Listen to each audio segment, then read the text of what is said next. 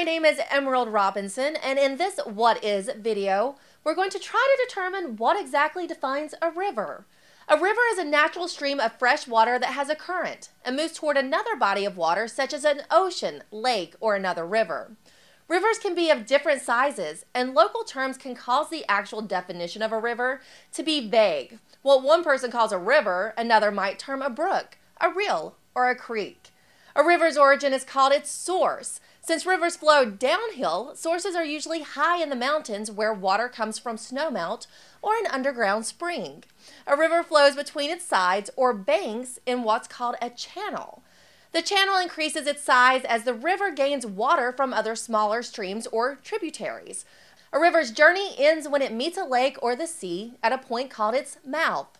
Rivers play an enormous role in shaping the earth through erosion, creating geological formations such as canyons.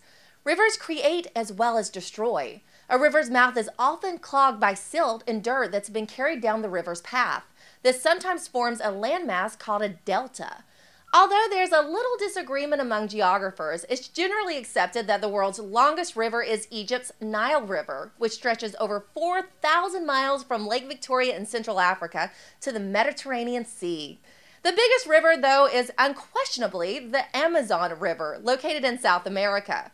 Although it's not quite as long as the Nile, it carries almost 20% of the world's fresh water in its bed as it flows from its source in the Andes Mountains of Peru to its mouth on the Atlantic Ocean.